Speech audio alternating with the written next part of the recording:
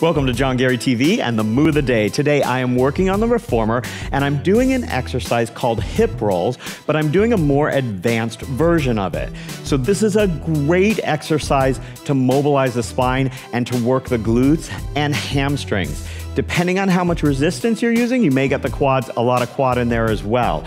So you can use anywhere from 2 full tension springs, that's marked with the red on the Pilates Reformers, to 3 full tension springs. I'm actually using 2.5. I'm going right in the middle there. So I'm gonna come down onto the carriage, my headrest is down, and I'm gonna position my feet about a little bit wider than hip distance apart, and I start neutral. My legs are laterally rotated, and I'm on the balls of my feet, high half toe position. From here, breathe in, and then I exhale, articulate up without moving the carriage, then push the carriage out, keep the lower back in the nice neutral position, which means the hips are gonna lower.